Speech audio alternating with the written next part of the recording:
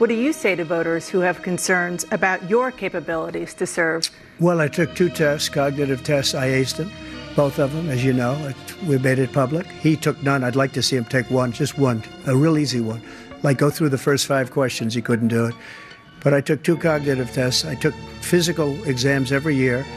And, you know, we knock on wood wherever we may have wood, that I'm in very good health. I just won 2 club championships, not even senior, 2 regular club championships. To do that, you have to be quite smart, and you have to be able to hit the ball a long way.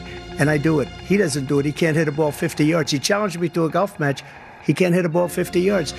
I think I'm in very good shape. I feel that I'm as in good a shape as I was 25, 30 years ago. Actually, I'm probably a little bit lighter, but I'm in as good a shape as I was years ago. I feel very good. I feel the same. But I was willing to take a cognitive test. And you know what? If I didn't do well, I aced him.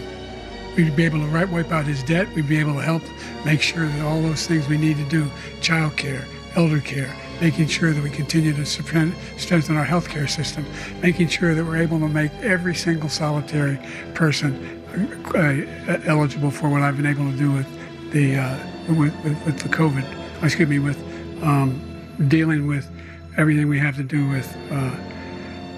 Look, if we finally beat Medicare. Thank you, President Biden. Did do a damn thing, and these people should be in jail, and they should be the ones who are being held accountable. And he wants to let them all out, and now he says if he loses again, such a whiner that he is, that there could be a bloodbath. He doesn't care about our veterans. He doesn't care. He doesn't like the military at all. Every single thing he said is a lie. I was recently in France for D-Day, and I spoke all about those heroes that died. I went to the World War II cemetery, World War I cemetery he refused to go to. He was standing with his 4-star general, and he told me, he said, I don't want to go in there because they're a bunch of losers and suckers. My son was not a loser, was not a sucker. You're the sucker. You're the loser. I didn't have sex with a porn star.